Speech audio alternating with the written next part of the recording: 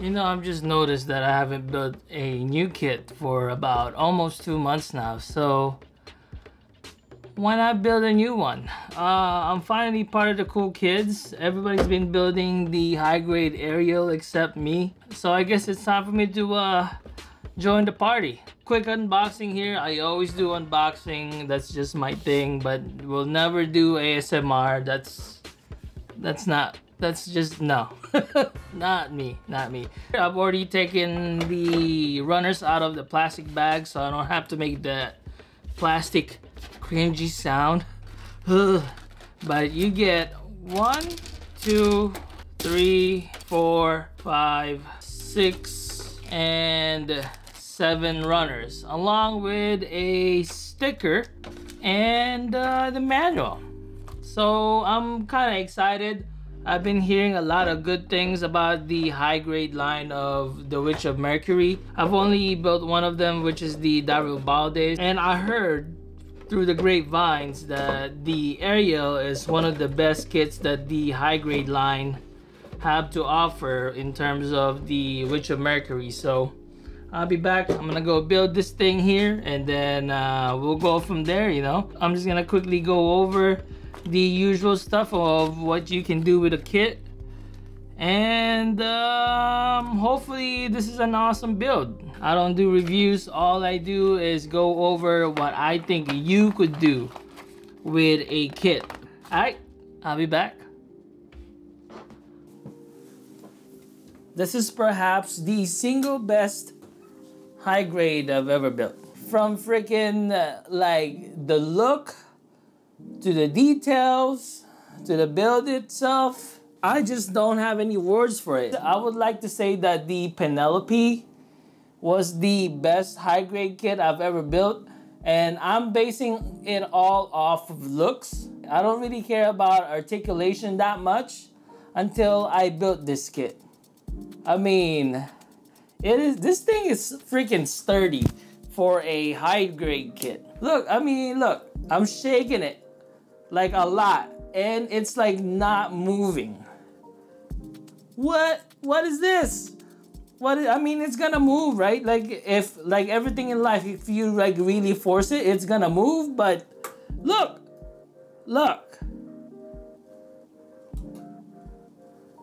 still freaking sturdy as hell after all that shaking. And to top it off, it looks great. This is like the details for a high grade kit. At least for me, it's freaking ridiculous. That was my quick review of the kit, okay? Now, let's go over what I think you can do with a kit. All you really have to do with this build here is just rescribe it, and I think you'll be all right. It will look like you did a lot to it. And then all you gotta figure out now after that is your color separation and your color placement. There's so much detail to it, right? And the part separations are insane for a high grade kit. These are like separate parts. Usually on the old high grade kits that you'll ever build before this is these parts here will be just one part, right?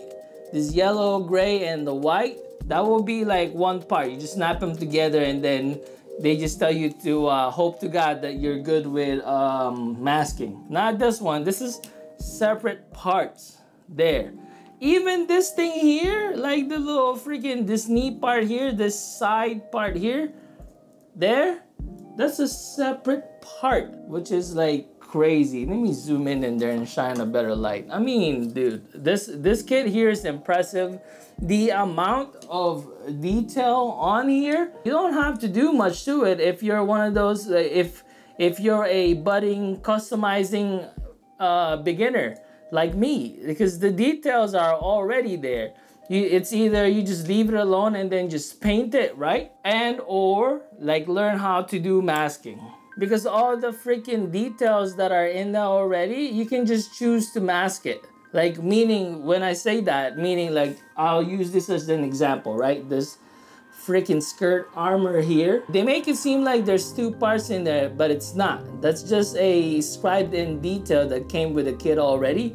All you literally gotta do is put a masking tape in there, and then that's how you do your masking. You know, and there's plenty of parts in there, like the chest. You can do the same thing on the chest there.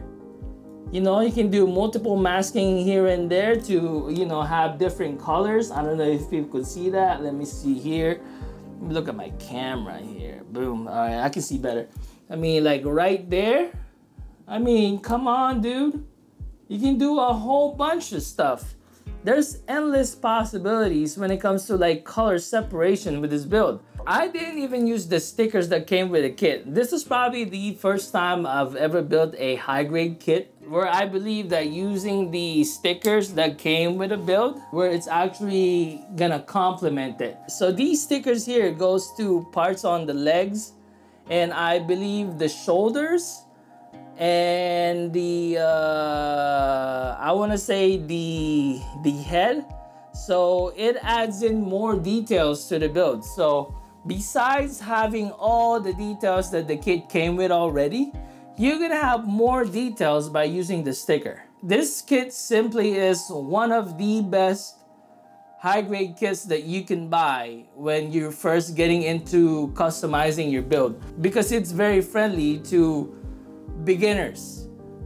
You don't have to do anything to it to make it look cool. All you really have to do with it is just paint it. It's like having a real grade kit to practice on your color separation and color placement without having to pay a premium price. Alright, so that's it for me. It's been a while since I've done a noob's perspective video anyways, and I'm glad that this was the kit that I picked to build after not building a new kit for like, I want to say like 2, almost 3 months. That's it for me.